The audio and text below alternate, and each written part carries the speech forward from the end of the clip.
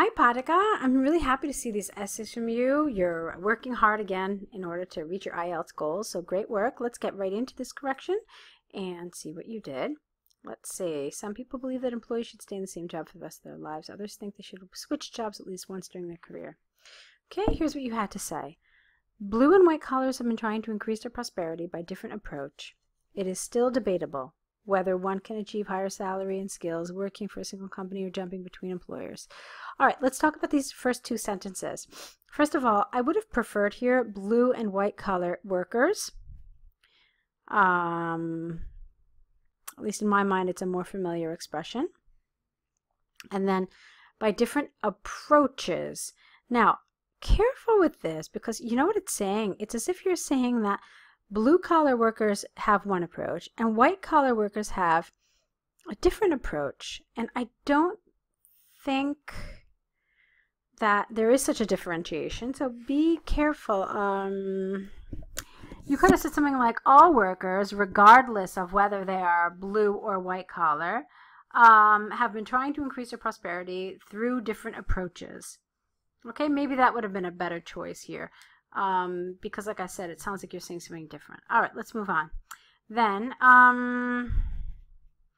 it is still debatable, and then you didn't need a comma here. Okay, we don't make a pause there in the sentence, so there's no reason for it. So it is still debatable whether one can achieve a higher salary and skills working for a single company or by jumping between employers.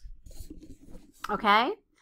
Though, let's see. Although people, comma, who prefer staying with one employer have a number of followers, I adhere the idea of changing workplaces periodically due to broader experience and higher wages that the changes promise. Okay, so here, you didn't need a comma.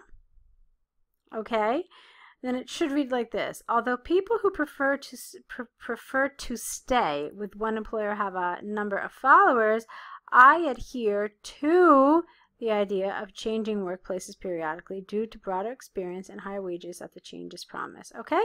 Then it makes sense. So a lot of little grammatical things are happening here, Padaga, and that's so far, at least in this first paragraph, what the main weakness is. Other than that, it's nice so far.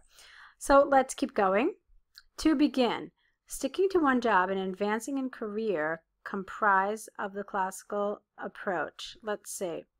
Not comprise of, but comprise.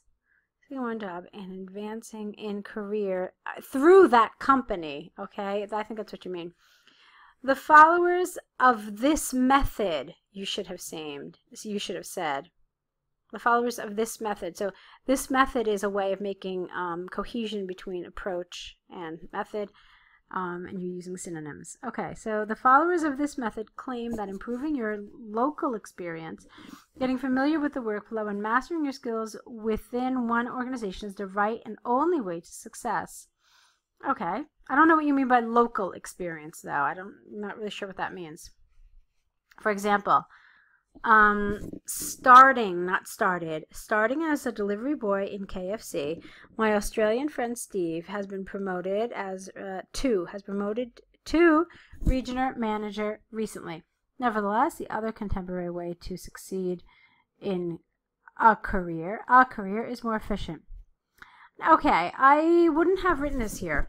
I would have instead made just like a word I want, like a summary expression here. Therefore, if one puts one's nose to the grindstone and is loyal to the company, he or she will be rewarded. And then, in the next paragraph, nevertheless, there is a contemporary way to succeed in one's career, which is more efficient. So do you see what I've done? I took this sentence, I put it onto this paragraph, and I had a summary sentence which really matches the whole main idea of this paragraph. Okay, so the opposite method of obtaining the necessary experience and higher salary is job shifting. This approach provides broader knowledge in a number of areas and gives a chance to pick a firm with more attractive work conditions. For instance, after I left my first job and began using the latter paradigm, my annual salary increased 3 times higher. Okay, this I feel needs a little more development. It's a little underdeveloped. So why are you so sure that it was the job switching that helped you attain this? I mean, you know, maybe you're just really good at your job. So if you think that for some reason the job switching is responsible, then you need to explain it a little more clearly, okay? You might think it's kind of self-explanatory, but it isn't. Okay, to conclude, despite the fact that both ways have many fans and stories of success, I firmly agree that every successful employee must try changing jobs at least once. After all, people must not be afraid of shifts in their professional careers, as it could be a way to, could be a way to their well-being. All right, nice job. Let's take a look at your next essay. Okay, fantastic. It's the English and Homestay letter. So let's take a look and see what you had to say about this. Okay, dear Mr. and Mrs. Smith. All right, I think you mean Smith. They're not with an S. Okay, I hope this letter finds you well. My name is Raymond, and I'm writing to you with reference to the English and Homestay program. I have applied to this course recently. I want to clear up a number of questions regarding the visit and accommodation. All right, so far it's lovely. I like this. This is a nice formal way of saying, how are you? I hope this letter finds you well. So nice job. As I have never traveled abroad on my own, I have not even the slightest idea. All of this is a little informal, so let's not say you don't have a glimpse of idea. Let's be a little more formal about it, a little more removed, a little more distant. So as I have never traveled abroad on my own, I am afraid, I am unfamiliar. That's one way you could have done it. I am afraid, I am unfamiliar with what customs and whether I could expect, not would I, but customs and whether I could expect in Great Britain. Would you be so kind and advise me a couple of websites with appropriate information on what outfits, plural, and useful belongings I should buy? Would you be so kind? I should buy for the travel. Yeah, you don't need to invert this and make it question form. Would you be so kind and advise me, blah, blah, blah, useful belongings I should buy. Okay, all the rest of it needs to be sentence form. Another issue is local customs. Could you provide me some tips on how people, on how people make friends in your region? All right, fine. In addition, I would like to mention that my flight lands at 10 o'clock May 15th. Could you please meet me at the airport when I arrive? As I do not, you don't put contractions in formal letters, so this should be I do not know English well and have never been to the UK before. I hope this will not burden you.